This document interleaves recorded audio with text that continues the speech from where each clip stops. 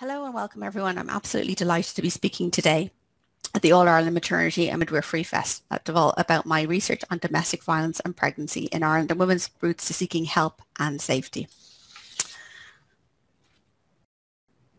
So the outline of my presentation, I'm going to talk a little bit about domestic violence and pregnancy in Ireland and what we know about it.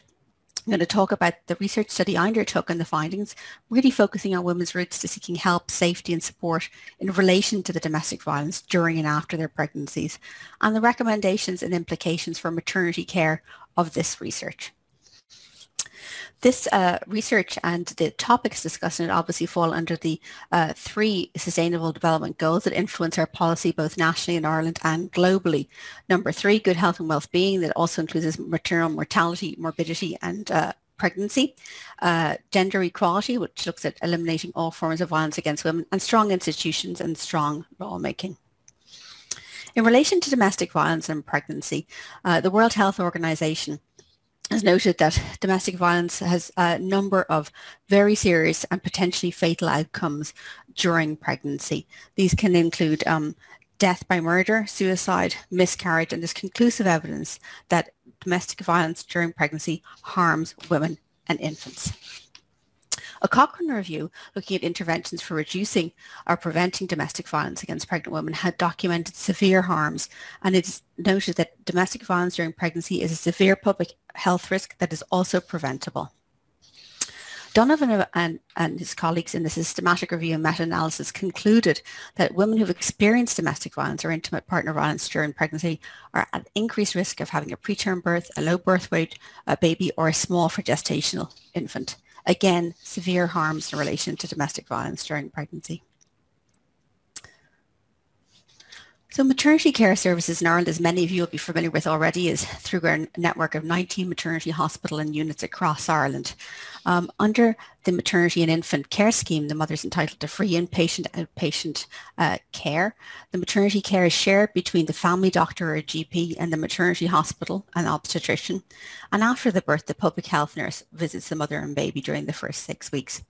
Very importantly, maternity care is one aspect of the healthcare system in Ireland that is free to all residents, not necessarily citizens, in Ireland. And if we think about what it looks like in visualization, it's about 14 visits before and after birth that combine both care from the general practitioner and also then visits to the maternity hospital for mum and then baby. In relation to domestic violence services in Ireland, we have approximately 60 frontline domestic violence and sexual violence services across the country. We have 21 refuges, which are safe, free accommodation for women and children. And we've seen during the past year the impact of COVID-19 on these services, resulting in increased demand. The policy context for the topics we're looking at today, domestic violence and pregnancy, has very much been influenced by Ireland's ratification of the Istanbul Convention, which has led to new legislation in Ireland, the Domestic Violence Act in 2018, which specifically lists maternity and pregnancy as a risk factor that courts must be cognizant of. We also have our first ever national maternity strategy, Creating a Better Future Together, HICWA standards for safer, better maternity services, and a number of other interventions, including Ireland joining the Embrace our MDE Confidential Maternal Death Inquiry. What do we know about domestic violence and pregnancy in Ireland in relation to prevalence? Well, the often quoted O'Donnell and colleagues study published in 2000 looked at data from the Rotunda Hospital in Dublin for self-completion questionnaires for women, and it found that 12% of the respondents were experiencing domestic violence during a pregnancy. When we looked at a nationally representative survey sample on domestic abuse in Ireland, the SRI and Watson's and Parsons study, about 7% of survey respondents, including men and women, said that pregnancy was a trigger for abusive behaviour or violence in the relationship. And then more recently, the Safe Ireland study, INASC, or Improving Needs Assessments and Victim Support, for the 40 women interviewed, 62% of the respondents said that their partner had physically abused them while pregnant. In terms of a European context and comparative data, the most recent nationally representative survey data, including women interviewed in Ireland, is the European Union Fundamental Rights Agency, or FRA, survey data, looked at violence against women in 28 European countries. The survey interviewed face-to-face 1,569 women in Ireland, which is a good sized survey sample, and 77% of the sample had children. 15% of this survey sample reported experience physical or sexual violence by a partner, either current or an ex-partner, since the age of 15. When I drilled into this data set, about 4% of the Irish sample had experienced violence during a pregnancy with either a current or previous partner, and 2% of women interviewed reported a miscarriage as a result of domestic or sexual violence. So how did women respond around domestic violence in this survey? Over half of women mostly dealt with it themselves. Some of them told a friend or a family member. However, about a quarter of the women in the survey who had experienced violence went to their GP or healthcare professional about it, seeking support, advice, help, and treatment for possible injuries. In terms of the barriers to telling people about domestic violence and seeking help, in this survey, shame, embarrassment, and privacy were cited as reasons not to tell anybody and not to report or disclose domestic violence, including to the Gardaí or police.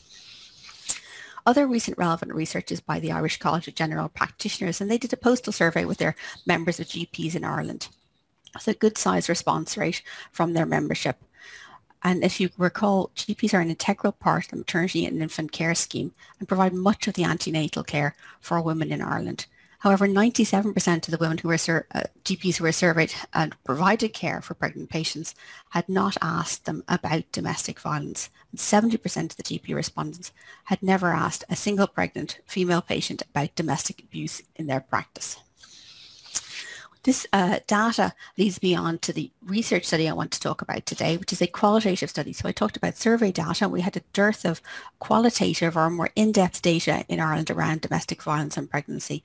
And the aim was to understand the factors that helped women to seek support, safety, protection, during pregnancy and after in relation to domestic violence. The data was collected via semi-structured interviews, which also captured demographic details of the women, and the study was granted ethical approval from the Faculty of Health Sciences in Trinity College Dublin.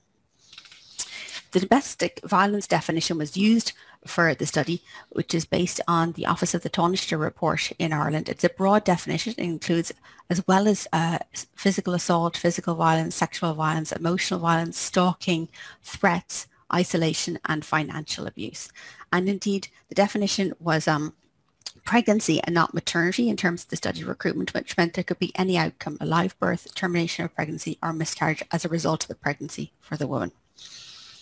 Women were invited to participate in the study if they'd experienced domestic violence during pregnancy or pregnancies, if they had some form of contact or support that they initiated or made contact while pregnant. They were obviously had to be willing and able to take part in the research and were deemed not to be in immediate or current danger from a violence, current or ex-partners.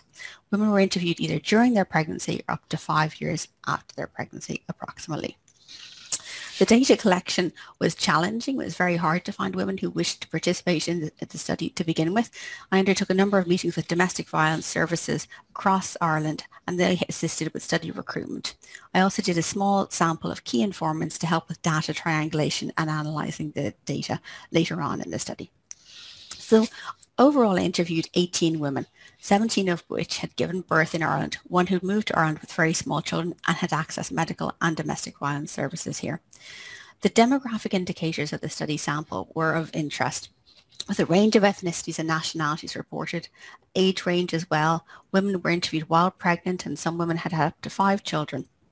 Women had lived in Ireland for varying lengths of time. If they were migrant women as part of the study sample, women had different levels of educational achievements, and women were working full-time, part-time, on maternity leave, students, or job hunting. Of specific interest is out of the 19 maternity hospitals in Ireland, women in this study who were interviewed had given birth in 10 of these. 2 women had also given birth in the UK and contrasted these experiences with their experiences in Ireland. 1 woman reported a disability. There was an overrepresentation of migrant women in the study sample, and we know from data from the healthcare pricing offices and the HSE in Ireland that about up to a quarter of women in Ireland giving birth on an annual basis are women who are not Irish nationals. We also know from research data and data collected by TUSLA that there's an overrepresentation of migrant women in domestic violence services and refuges. Or Migrant women could also experience less stigma, less shame, and be more interested in participating in the study and talking to somebody. So what data came from the interviews with these 18 women?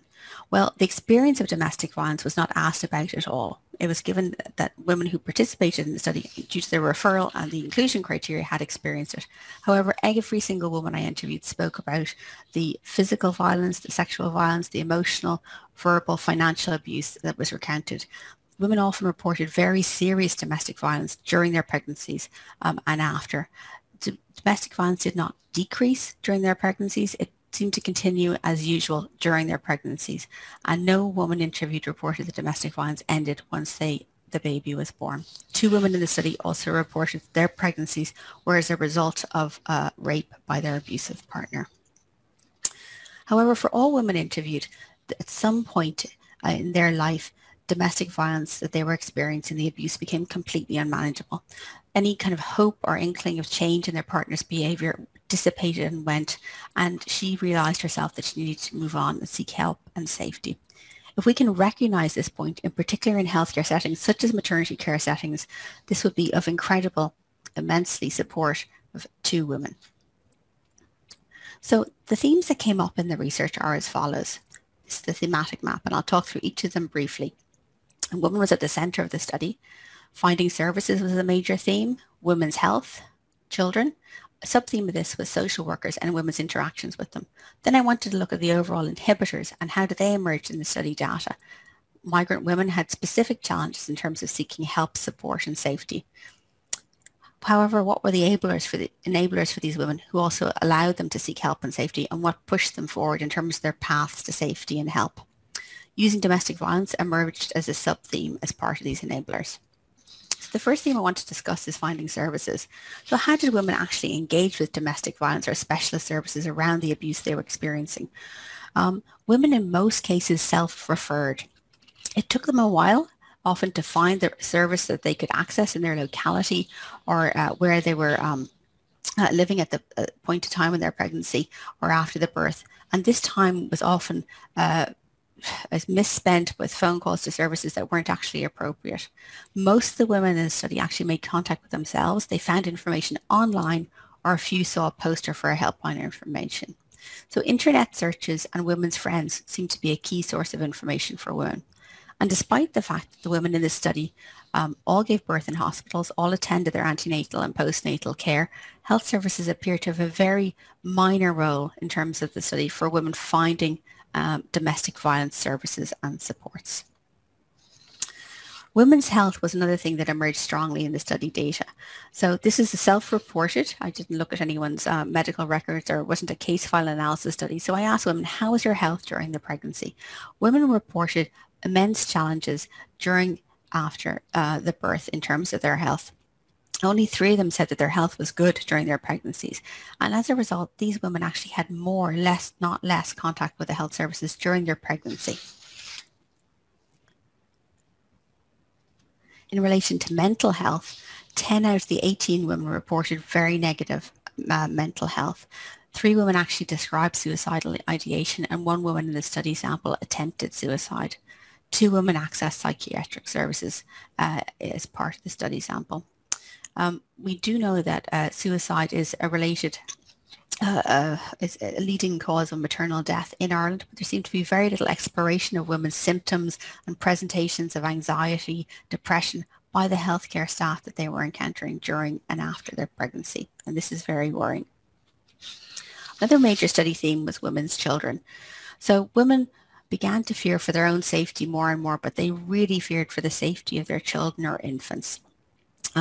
However, domestic violence perpetrators in some of the cases used the threat of reporting women to social workers or to social services or TUSLA in order to have their children removed to make sure that she stayed with them.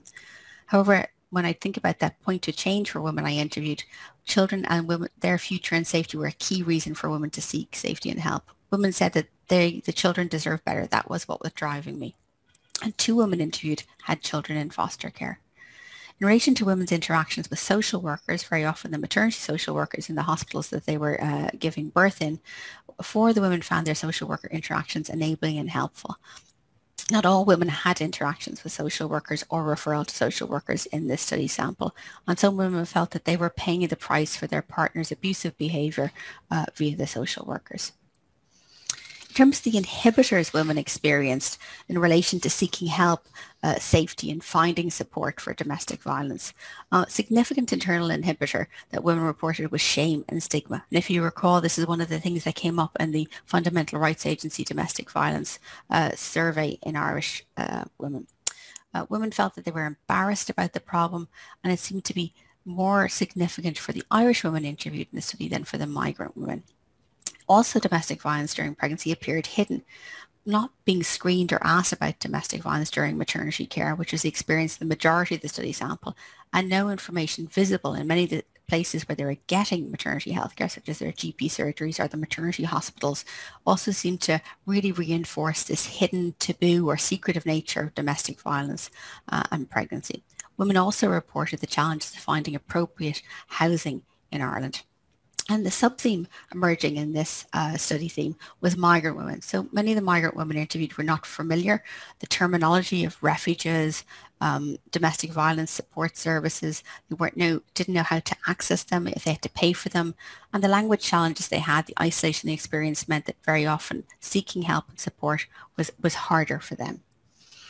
In terms of the enablers in this study, women drew on external and internal enablers to find and seek safety and support. They drew on their inner strength, that motivation for change, that point of change and vision for a safer, happier life for themselves and their children to keep moving forward. They found support and information from a range of services and professionals, and every time that a woman got some kind of positive or supportive response, this is immensely enabling and drove women forward in terms of seeking a safer life. Women had interactions in this study sample with all sorts of positive responses or suggestions or direction around domestic violence. And this included volunteers from St. Vincent de Paul, taxi drivers, in one case a woman's local priest, the principal of the school, but any kind of positive response around any kind of sense or disclosure of domestic violence really was supportive and enabling for women to seek safety and help. As a result of this help and safety seeking being linked in with domestic violence services or moving into a refuge or calling a domestic violence helpline, women all reported as immensely positive. Now, there is a potential study sample bias due to how the women were recruited for the study, but women really used the words helpful and supportive for their experiences with these services. Women were absolutely delighted that the services were free of charge and could be accessed on an ongoing basis for as long as they needed as well too. So when they actually were linked and connected with the domestic violence service, this was hugely enabling and positive for the women interviewed. Overall, the study findings suggest that stigma and shame are an immense barrier to help seeking, especially for Irish women. One woman said, "You do feel ashamed about it. Who doesn't want a nice marriage?" But the lack of screening information in maternal healthcare settings was also a significant barrier as well to seeking help. Women felt that it was their own initiative. "I didn't know what to look for. I felt helpless." However, any kind of positive professional service contact seemed to reinforce and support women seeking help, and more help than seeking safety. Women felt that help is there. And once women actually are linked in and connected to their local or regional domestic violence service or refuge, they're incredibly satisfied, especially the migrant women interviewed. So in terms of the recommendations from the study for maternity and healthcare, the importance of repeated universal screening for domestic violence in all maternity healthcare settings, both the maternity hospital and the GP practice setting, is imperative. It means that women get asked about domestic violence and how their relationship is at least on one occasion, in at least one setting, and after giving birth too.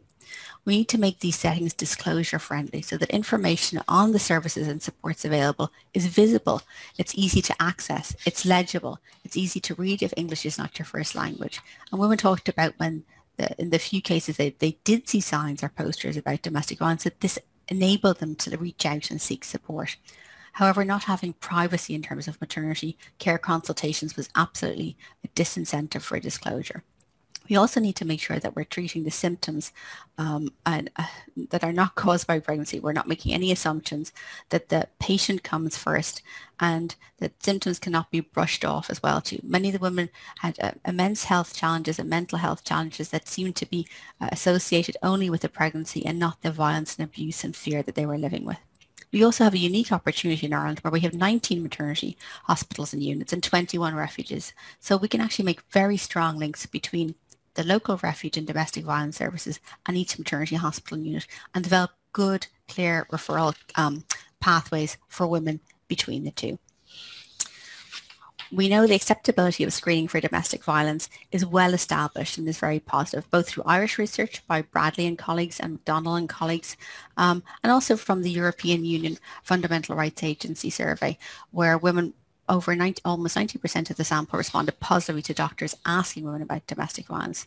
We also know from a recent Cochrane review that healthcare professionals are in a very unique and important position to identify and assist women during pregnancy about domestic violence, and not being screened and asked about it feeds into shame and stigma and makes the issue invisible in Ireland. If we want to save lives around maternal morbidity and mortality, according to the Embrace report, which had a specific chapter on learning from homicides and women who experience domestic abuse, we need to be alert to the signs and symptoms. We need to give women the opportunity to disclose domestic abuse. We need to be aware of pathways and referral routes for care, and we need to display information clearly in the areas where women are accessing their maternity health care. Every single visit to a hospital or to a GP is an opportunity to reach out to a woman, to offer support, referral, information, and all of you are in a unique and a very important position to refer, signpost, support, and enable women to seeking a life free of violence and abuse. Thank you very much, and specific thanks for the invitation to present today, and also to all the women who participated in the research study.